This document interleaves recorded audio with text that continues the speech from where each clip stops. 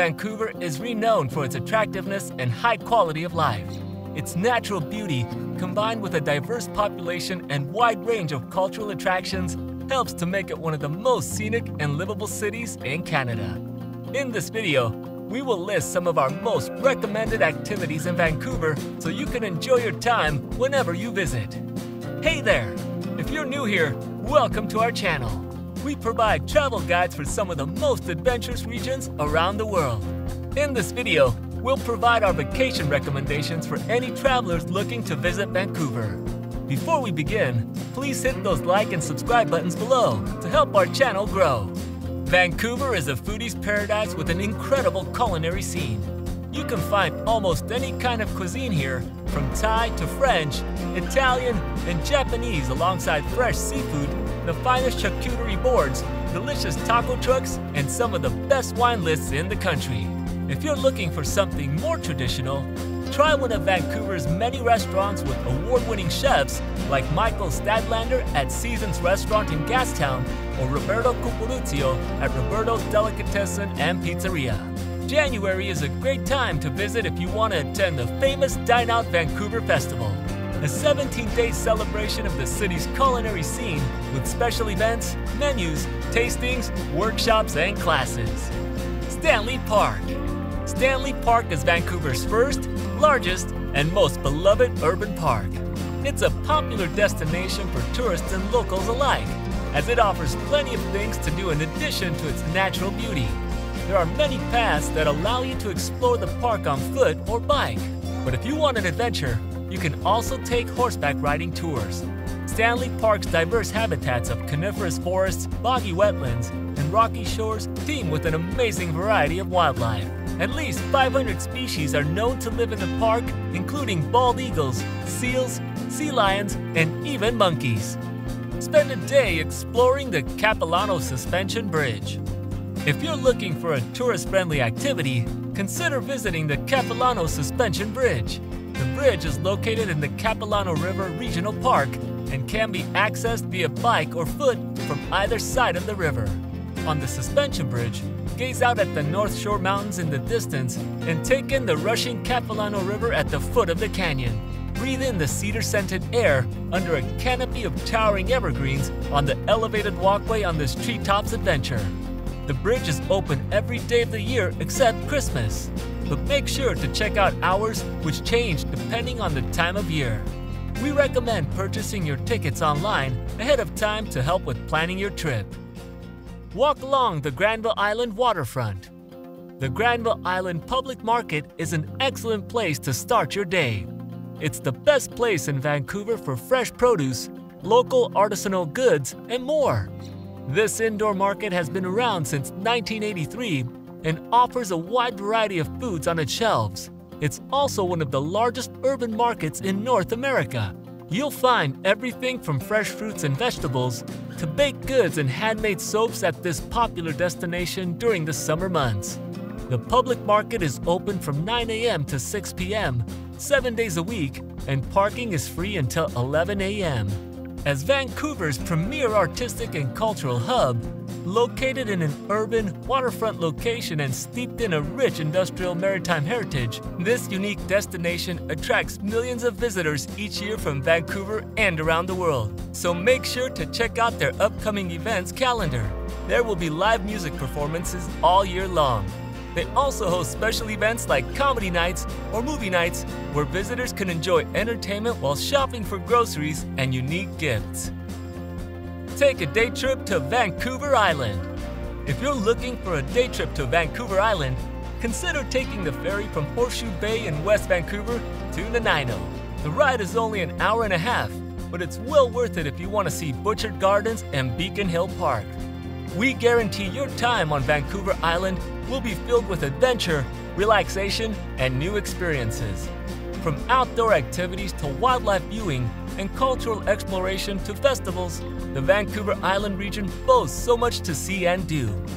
With a little effort, you can turn Vancouver Island into an affordable travel destination. Most of the outdoor activities are free, so if you stick to those and cook your own food, you can keep your costs low.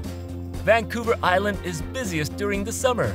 especially since its biggest draw is the great outdoors. Prepare for more expensive accommodations and bigger tourist crowds during this time. Whale watching season starts in August and ends in December. Fall and spring are both excellent times to visit for sunny weather and fewer tourists. Visit the Van Dusen Botanical Garden. The Van Dusen Botanical Garden is a 55-acre garden featuring more than 7,000 plants worldwide. In addition to being one of the most extensive botanical gardens in North America, it also offers many interesting educational programs for all ages. Tickets are sold on-site and do not need to be booked in advance.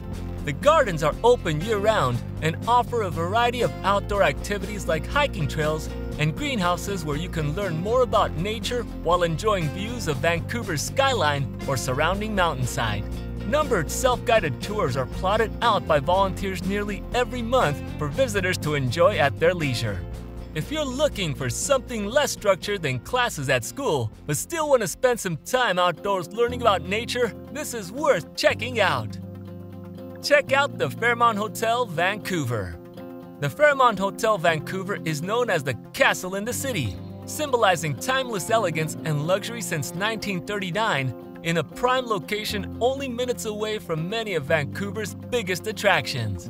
The hotel has a rooftop bar with incredible views of the water and city, which you can use to sip cocktails while watching ships pass by. The Fairmont Hotel Spa offers exceptional treatments like massages and facials and access to its state-of-the-art fitness center. The hotel's Nache restaurant features handcrafted cocktails and fresh, innovative cuisine that immerse you in the art of fine dining. Expert mixologists incorporate seasonal fruits and herbs from our organic gardens into inventive and modern versions of classic cocktails. Shangri-La Hotel. The Shangri-La Hotel in Vancouver is your urban sanctuary nestled between the mountains and the sea in the heart of the city's most popular areas. Venture to nearby Robson Street for luxury shopping. Take in the stunning nature Vancouver is known for at Stanley Park, or revel in the nightlife on Granville Street, all within walking distance. These spacious rooms and suites blend modern luxury with traditional Asian decor. Floor-to-ceiling windows unlock downtown city views, balconies provide access to inspiring vistas, and the marble-clad bathrooms feature heated floors and a television embedded in the mirror. For those looking to stay active, the hotel's 24-hour health club offers a wide range of equipment, a yoga studio, steam room and sauna, outdoor pool, and hot tub. Squatch Eyes Lodge. The Squatch Eyes Lodge is Canada's first Indigenous arts hotel and has diligently worked to provide guests with first-class services and a platform to showcase local Indigenous culture. Their one-of-a-kind guest suites were designed by local Indigenous artists and Vancouver interior designers to tell stunning visual stories about First Nations culture and feature original artwork. Squatch Eyes Lodge offers visitors a unique and authentic Indigenous culture experience for the socially conscious, ethically minded traveler. The lodge is owned and operated by Vancouver Native Housing Society, a registered nonprofit charity governed by All Indigenous Board of Directors. The Squatch Eyes Lodge is the CEO David Eddy's innovative alternative to government funding for social housing. Miku. The Miku restaurant is a pioneer of the aburi sushi method in Canada, which involves flame-searing the seafood in order to create new textures while enhancing its natural flavors. Aside from providing some of Vancouver's best sushi, the Miku also takes great pride in being a sustainable enterprise. The Vancouver Aquarium's Ocean-Wise program, which recognizes restaurants for their commitment to sustainable fishing practices, has recognized this eatery for its efforts. Because of this, you can enjoy a guilt-free experience while feasting on exquisite kaiseki dinners or savoring freshly prepared nigiri a la carte, such as those made with albacore, yellowtail, and king salmon. L'Abattoir. L'Abattoir is a French-style restaurant that serves excellent food and wine in the heart of the city's historic gastown. Chef Patron Lee Cooper and his team are dedicated to highlighting the finer points of dining in a comfortable yet refined setting. French-influenced West Coast fare is paired with an award-winning wine program and inspired cocktail list to offer an unforgettable dining experience. Vancouver Mural Festival. The Vancouver Mural Festival is a charitable organization established in 2016 to foster and promote artistic expression around the city. Their annual outdoor event celebrates public art designed to connect, reflect, and celebrate the city's diverse communities. Explore the creative side of Vancouver's great outdoors and discover your new favorite murals, artists, performers, communities, neighbors, and more. Talese Tours. Talese Tours offers authentic Aboriginal culture and ecotourism experiences in Vancouver, Squamish, and the Sunshine Coast. Explore downtown and surrounding neighborhoods with a knowledgeable guide who will explain everything from history to local cuisine. Delve into the rich history and landmarks of this remarkable West Coast while enjoying the sights of old-growth forests, wildlife, and beautiful coastal views. You'll also visit hidden gems in Yellowtown, Falls Creek, Chinatown, M Street Granville Island, Stanley Park, and English Bay Beach. Museum of Anthropology. The University of British Columbia's Museum of Anthropology is a great place to visit, especially if you have kids who are interested in learning about the history of Vancouver. The exhibits are interactive and fun for all ages, but they also allow thoughtful reflection on how we live today. You can expect to spend an hour or two here at most, but if you have limited time on your trip, it's worth making an appointment ahead so that you don't feel rushed while exploring this historic institution. Kitsilano Beach. Kitsilano Beach, or Kits as the locals call it, is one of the most popular beaches in Vancouver, especially in the warm summer months.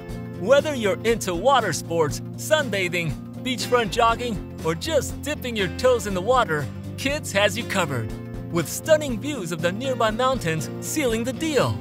Call ahead to bag a table with ocean views at the Boathouse restaurant.